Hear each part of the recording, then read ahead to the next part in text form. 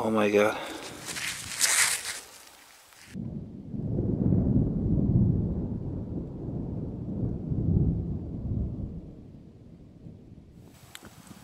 Welcome back everyone to Metal Detecting Panonnia, and today we are finally back on the field after a bit longer break. It was a mix of, how to say, troubles for me in the January. First of all, there was a really shit weather with rain, some snow, mud was up to the knees on the field, so that was no circumstances for detecting, so to say. One other thing, one of my close family members died, so I had to be with my family, sort things out, help a bit, stuff like that. You know that these occasions put a lot of on the mind of the people. So finally all of that is behind us. It's a beautiful morning, it's around 2 degrees Celsius, and we are checking out this field. And also one small novelty before we show you the first find: no more Frankenstein crouch on my detector. I finally, well, not finally, it's been around 2 months since I bought this, how to say, this plastic piece on the detector, and I was not able to find the screw which goes beneath over here, so I use the super glue, stick it together and put it in my detector so that I can finally swing like a normal guy, not like some idiot. So that's for this part. And other thing, with the first find, you probably will not believe me, but this coin was literally on the surface as you are about to see it. It's a small silver coin right there. So I did not check anything, I did not flip it, I did not think he was just standing like this over here after the rain, after the frost, after everything. He was probably washed, the ground was washed and he popped up. As you can see, we are here in the field in some sort of deeper part, so he was probably flipped and left like that. So let's reveal it together. I don't know the other side how it is looking like. Okay, definitely silver coin.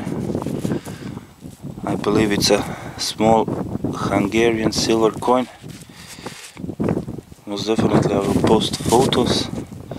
Yes, I believe on this particular model of the coin we will be able to see date somewhere around this left side.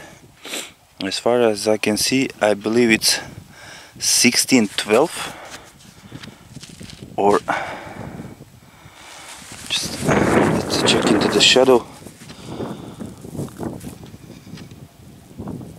I can see definitely number 2 over here, and you can see even the, how to put it, the numbers of the letters of the king. So we have M, A, T and Roman numeral 2. So that is Matthias II.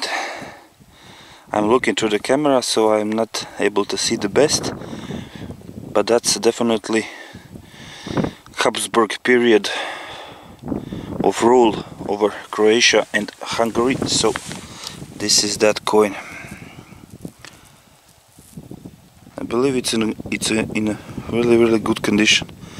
You can see the cross, patriarch cross of Hungary, and on the left those bars on the crest represent the Arpad dynasty. Well, represent the Hungary, but it's an Arpad dynasty crossbar. And on the back I believe it's a Virgin Mary. We will clean it for sure, show you the photos, but I believe it's in good condition, so that is always nice. Okay, nice. Nice start of the day. I've been swinging for about, I don't know, 50 to 20 minutes, so that is always a nice sign, a nice start. Okay, let's see what else is on this field. Okay, so we were following the same line near this small trench, and I just noticed that I don't have too much battery on the camera, so I will not talk too much. I will rather show you the finds. And we have over here the first Roman coin of the day, and it's looking okay. Some condition, well, condition is probably not too great, but we can see the head, and on the back hard to tell, but surely when we clean it a little bit we will be able to see what is going on with this coin. But definitely we can see the head, and I hope that I will be able to identify this piece. If anyone recognizes it, please let me know down in the comments who is this guy, and let's hope we can find some more. Dropped it again. This is the back and this is the front. Okay, moving on. Okay, I believe we have another coin, but this one is still in the ground, so I was thinking maybe we can check this one together. I don't know if you can see that, but it's right there. So let's see what is this piece. I believe it's newer coin, but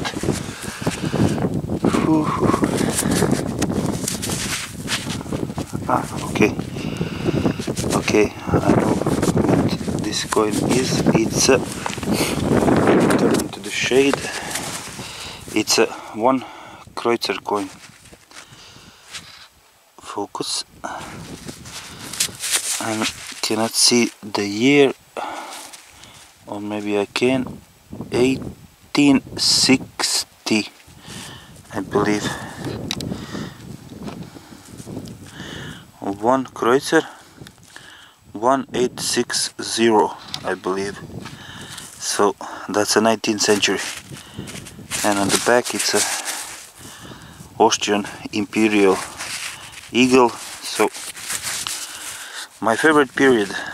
Condition is not too splendid, but nonetheless old coin. So I really like finding these. In most of the cases these are in really good condition, especially those from early 20th century or late 19th century. So this one is a bit of an exception, I guess. So nice. Let's see what else we can dig up on this field. So see you at the next find. Okay, so after about 40 minutes of some iron and other aluminium trash, we have the next find, and it's a some sort of relic. I hope that you can see this, the shape and everything.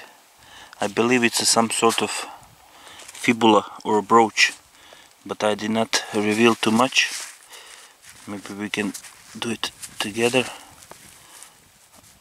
Okay, definitely some design pattern, and on the back, yes, fibula. Well, it used to be fibula. This is the spring, and from the spring there used to be a pin which was detached over here, but that is long gone. And on the front it's this, I don't know, it's a flowerish design or something like that, I don't know, but nonetheless beautiful item.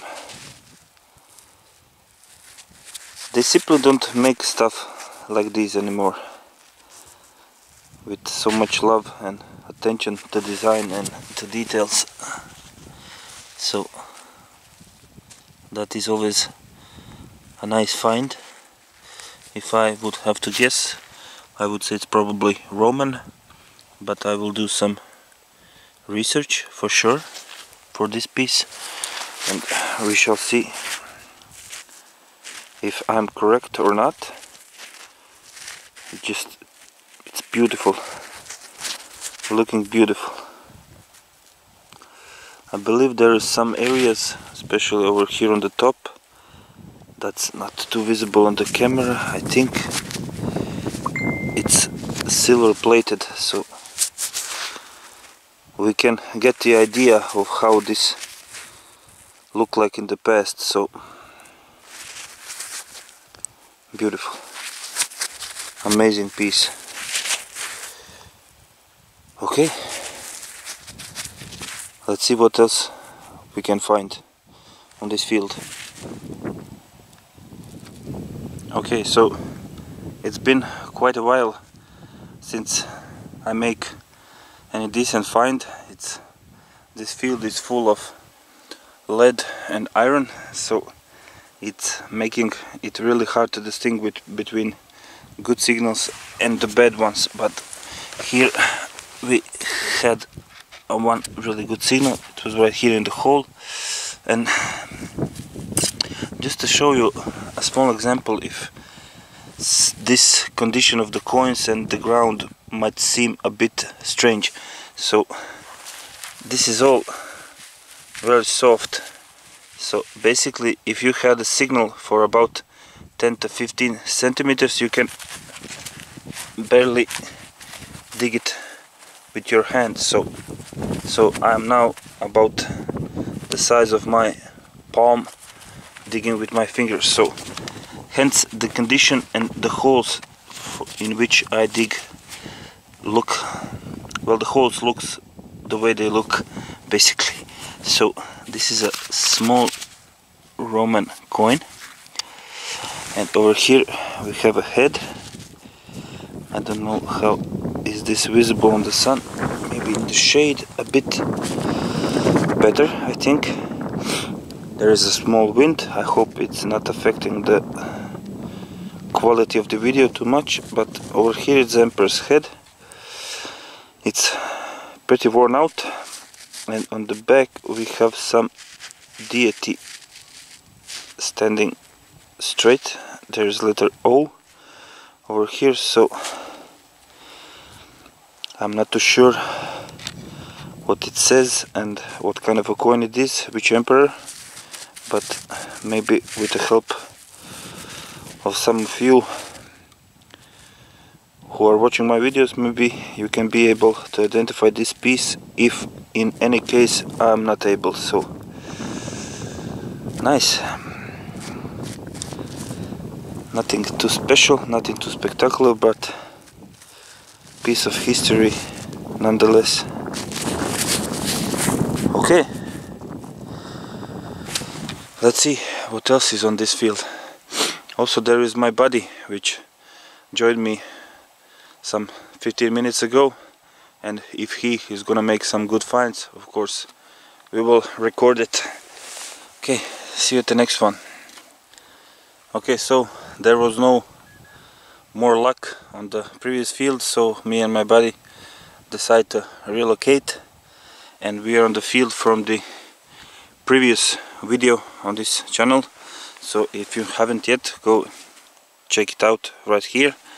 And over here we have first Roman coin on this field, and it's a, I'm not 100% sure, but I will not take a guess. I will be for sure 100% sure when I get back home, but it's 3rd century for sure. I'm guessing either Diocletianus or Maximianus, I believe, or someone in that period, by the design of the coin and the bust of the emperor. And on the back we have a Roman deity. I believe it's holding a horn of abundance, and below we have mint mark SYS, Sis, or Sistia, present day town in Croatia called Sisak. So basically this is a home abroad coin, looking really good, I have to say. This position reveals the details of the coin really nice. You can see the laurel leaf on the head and the ear, nose and everything. So really nice coin, I have to say. Not too often they are in such a good condition, so that is always a welcoming sight. Okay, let's see what else lie on this field. Okay, so we have the next find, and it's another Roman coin, a bit bigger this time. As you can see on the sun, it doesn't look too much, but I have a really strong feeling that this coin will clean really good. Maybe over here in the shade you can see a bit of lettering and the details below the crust. And this crust, I have to say, it does not look too horrible. I believe we will be able to clean it really good and reveal who is on this coin, which emperor, to give it a date or something. So basically always a nice sight. My battery on the camera is critically low, so if anything happens I will record with my phone, and up front I apologize for some different quality of the video in the next finds. So okay, stop talking, get detecting. Let's see what else we can find. Okay, we have the next find. It's gonna be a quick show to save up the battery camera. It's a 1920 25 para coin from Kingdom of Yugoslavia, and on the back it's a crest of the kingdom. Really nice big coins from that period of Yugoslavia, 1920 up to World War II. Some bigger, like 10 dinara and 20 dinara, are made of silver, so maybe we will be able to find these, but I hardly doubt it. Cool coin.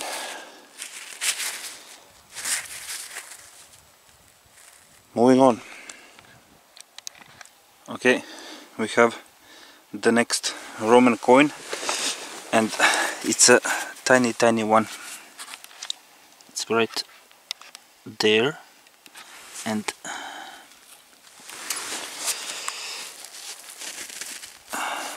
let me just get into the shade a bit. Much better. You can see the head. I believe it's one of the Constantine dynasty emperor, so that won't be too hard to identify, I think, because these coins are very often So, and on the back, I cannot make it out on the camera, but we have some really strange reverse. We will see it much better when we clean it back home, but it's a good condition coin, so I believe it's such a joy when you find Roman coins with some visible details and then try to identify it and also learn the history in the process. So always a nice sight, even though the Roman coins are not my field of interest, so to say, but nonetheless beautiful pieces of history. Okay, let's see what else we can find on this field. Okay, I believe we have the winner for today. If I am correct for what I saw, this is definitely the best coin found today. I'm speaking about a small glimpse which I saw beneath this dirt. As you can see, it's a really big Roman coin, and I did not clean anything. Maybe we can do this together.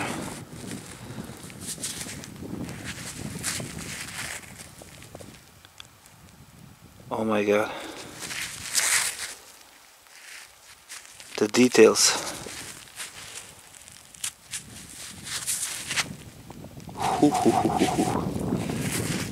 What a piece, what a piece. Oh my god, where's the sun? Where's the sun? Maybe from this side.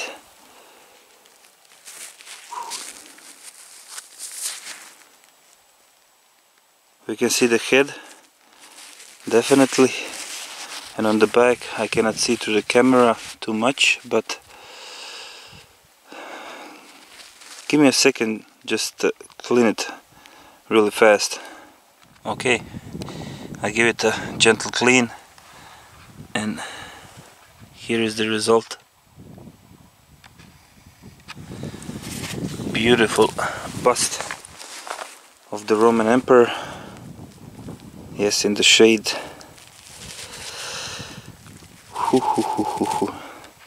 Look at the beard, guys. Okay, so as far as I can see, on this side we have the word Antoninus, and over here it's AVG, which I guess stands for Augustus, PYVS, Pius. So Antoninus Pius, I think. I'm not too sure. Like I said, I can read the letters, but I'm not always 100% sure about the exact meaning of the legend around the coins. And on the back, once again, Roman deity with the horn of abundance. On the left hand, S and C, which stands for Senatus something. Basically, coin is minted with the permission of the Roman Senate, and on the both sides we have AV and AVC, I guess. I will have to check this coin thoroughly back home, but oh my god, the condition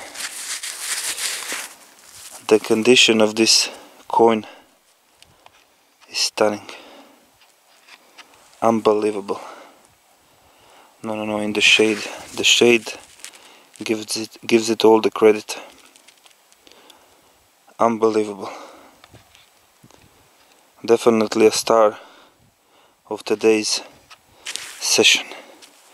I don't know what else can I find to suppress this big bad guy, but I will do some more, maybe half an hour. I head back home for lunch and rest for the rest of the day. So I want to kiss him. Okay, if I could, I would leave you this site for next 10 minutes, but my battery level is getting critical for the last 10 finds, so let's move on. Okay, so I have decided to record this last bit with my phone, because most definitely the camera will die on these last words. And over here we have the next find. It's a small Roman coin. As you can see, the head is visible, and on the back, okay, we have some deity. To me it's looking like a Jupiter maybe, but I'm not too sure. But the front is looking okay, solid, I would say. Maybe with it we will be able to identify the emperor. So this is probably the last find of the day for me. I'm heading towards the car, and I hope that you enjoyed in this video by watching it as much as I enjoyed making it. There is so much fun in metal detecting, and you never know what kind of stuff can pop up out of the ground, so it's always a bit of mystery. So that adds to the flavor of the hobby. And also, if you are watching my video first time, and if you are make it to the end of this long video, I invite you to subscribe to my channel. We are not far away from 1000 subscribers, which is, like I said, even on 500 it's mind-blowing for me, but I guess there is some people who like what I make, what I record, what I found. So if you are one of those guys, subscribe to channel, hit the bell button to get notified on the next video, and hopefully we will continue to grow together and learn about coins like these and items from the history. What else can I say? Stay good, take care of your family, take care of your health. Fuck the money, fuck everything. Without family and without health, you are nobody. So I wish you all farewell, and stay tuned to the channel, and I will be seeing you in one of the future videos. Goodbye and see ya.